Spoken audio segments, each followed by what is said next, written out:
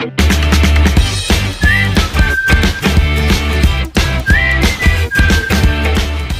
everyone, I'm Shivam Pasari and welcome to ACEN Academy.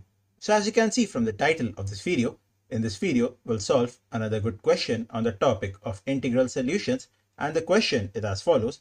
Find the number of integral solutions of equation x plus y plus z plus t equal 29 such that x is greater than 0, y is greater than 1, z is greater than 2 and t is greater than equal to 0. Now we are provided 4 options for this question. Option A 27C3, Option B 28C3, Option C 2600 and Option D 29C4. So this was our question on the topic of integral solutions, and I would like you to try this question first by yourself and then come to this video for the solution. I hope that you've tried the question and you've got the solution, and if you didn't, then let's check the solution. So according to our given question, we are given an equation such that x plus y plus z plus t is equal to 29, and we have to find the number of integral solutions to it. Now we are given 4 restrictions as well, such that x is greater than 0, y is greater than 1, z is greater than 2 and t is greater than equal to 0. Now whenever we are given to find the number of integral solutions with some restrictions, what we have to do is we have to first clear all the restrictions. So if x is greater than 0, the minimum value that x can take is 1. If y is greater than 1, then the minimum value that y can take is 2. If z is greater than 2, then the minimum value that z can take is 3. And if t is greater than equal to 0, the minimum value that is satisfied t is equal to 0.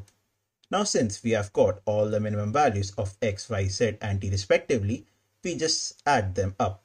So we'll add them up and we'll get 1 plus 2 plus 3 plus 0, that is equal to 6.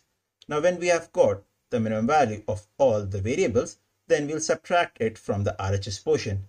So after subtracting 29 with 6, we'll get 23.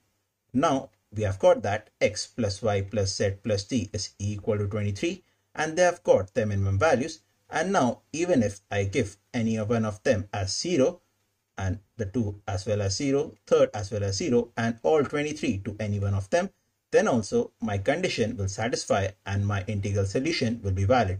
So in such cases, when any of them can get 0 and any one of them get all the values, we have to find the total number of non-negative integral solutions. So according to that, my answer is equal to 23 plus 4 minus 1, c minus 1. Now according to this, my value is equal to 26C3. Now if we calculate the value of 26C3, it will come as 2600, and my given answer is 2600, that is option number C.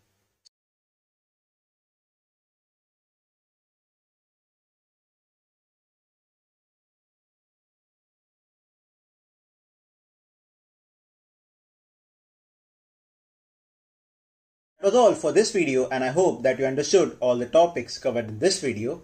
And if you have any doubt, then you can post your doubts down in the comment section, or you can send your doubts to us to our channel's official Instagram or Facebook page, and we will surely solve your doubt as soon as possible.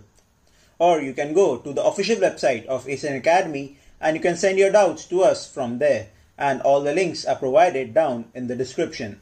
And if you did like the video, then please hit the like button and subscribe to the channel ACEN Academy.